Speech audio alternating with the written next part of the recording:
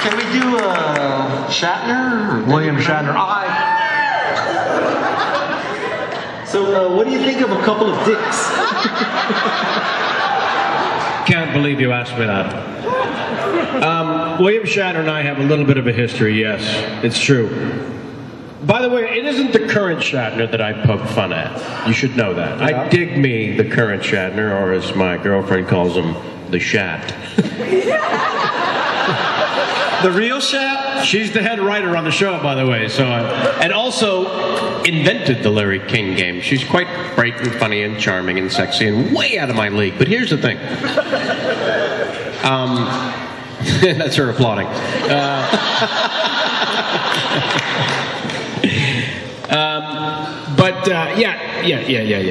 I forgot what I was. Sorry. If you want a future as a guest the William Shatner. Yeah. Yes. Well, the thing is that the Shat. I got caught up on the Shat. We've had this history where I've been making fun of the Star Trek TV series Shatner for 25 plus years. And I finally got, I did it on the Conan O'Brien show. Been on his show a couple dozen times, and every time I've been on his show, he's asked me to do Shatner. I mean, every time. It got so bad, once on his show, he said, Kevin, look, I know I ask you to do Shatner every time you're here. I know you do other voices. So this time we thought we'd make it a little more fair as to who you do. And he brought out this huge wheel with 100 names on it. Yeah, all William Shatner. So imagine after all that, I get a call from William Shatner's office that he's writing a book, this was a few years ago now, about Trekkies called Get a Life. Some of you must have seen this book or read it. It's a great book. So he calls up and he tells me he's writing this book and he wants me to participate in one of the chapters, wherein I will describe for the reader how to do, in his words, the consummate Captain Kirk impression. Well, you have to understand, for a monkey who does voices, this is as good as it gets. I dive into my car, I'm flying over to his office, and then there were these teenage girls who asked me, are you Jackie Chan? No. I'm flying over to his office. And you said, no, I'm Guy Kawasaki. Yeah, in my Lexus hybrid, because I don't have a Porsche. But,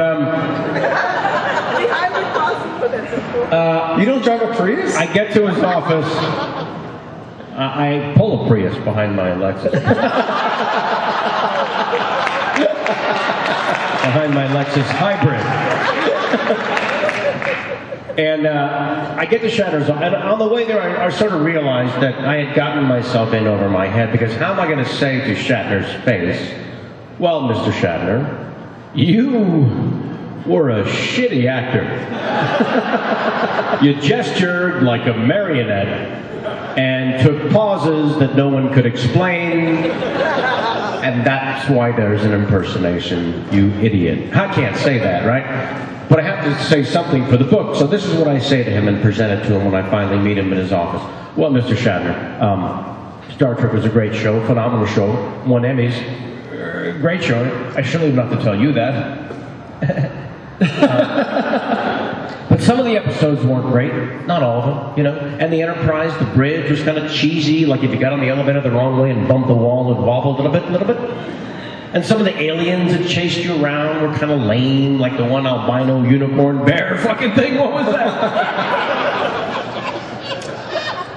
My point, Mr. Shatner, is that the fans, you weren't just captain of the ship, you were captain of the show.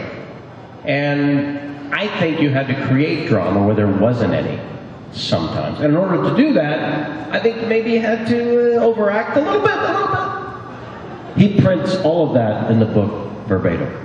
Yeah. And then editorializes underneath in his own words. Kevin was absolutely right. And I hadn't realized it.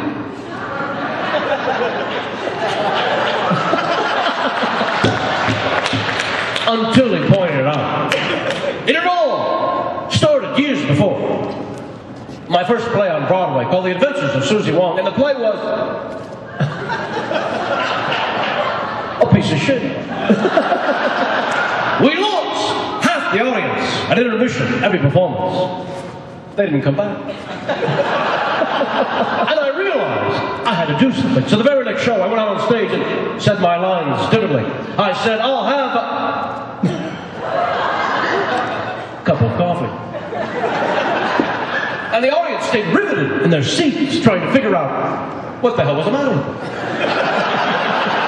But Kevin was wrong about all the pausing I did on Star Trek. And the reason I paused so much is because I couldn't remember my damn lines.